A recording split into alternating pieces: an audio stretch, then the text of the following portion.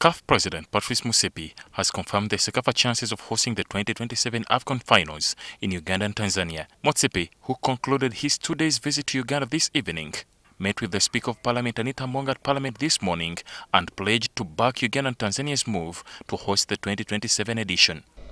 I have to support all the 54 nations of equal importance, and my duty is to every one of them. I must say, though, that I would personally not just welcome but encourage a joint bid, because it would make a huge contribution. We had a discussion with the President, and we have a lot of things in common with Tanzania. We are willing to join Tanzania to do the co-hosting, the AFCON 2027, and we are ready for it. And we've already gotten clearance from our President, and we'll be able to. The South African billionaire, who also doubles as the Mamelodi Sundowns owner, highlighted on the benefits of hosting the AFCON finals tournament. The contribution to tourism, to investments, to infrastructure development. I've seen what it has done to Cameroon, and it will be an excellent move, and I'll be guided by, there's about 8 to 9 countries that have expressed interest. And as I say, I encourage all of them.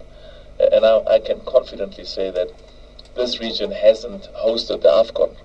It would be a huge stimulant and contributor to football development. Speaker Anita Among also asked for strengthening of the bond between South Africa and Uganda for future identification of talents. There's a lot of big potential in sports, especially football. When I hear you say the icon, the hero in Onyango, there are so many heroes here that you can take and we build a relationship.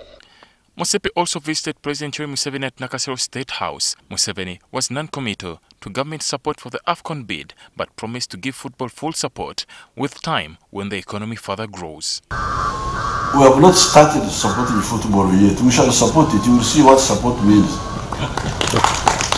Because Uganda had collapsed.